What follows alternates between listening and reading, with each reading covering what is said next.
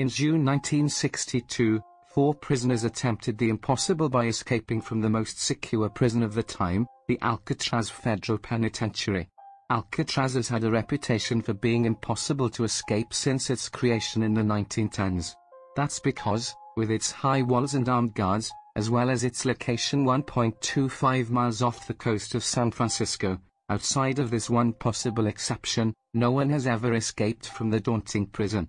There had been 14 previous escape attempts before 1962, but all had resulted in the prisoners being recaptured, shot, or having drowned in the San Francisco Bay.